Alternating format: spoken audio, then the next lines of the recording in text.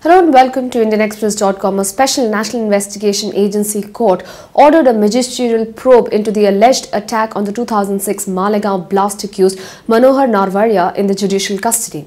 The court has sought a reply on why action should not be taken against the doctor of the JJ hospital for not submitting a detailed report on Narwariya's condition.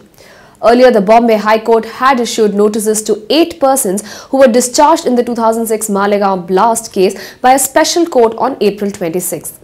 The serial bomb blast outside a cemetery near Hamidia mosque at Malegaon, near Nashik, on September 8, 2006 claimed 37 lives and injured over 100 people.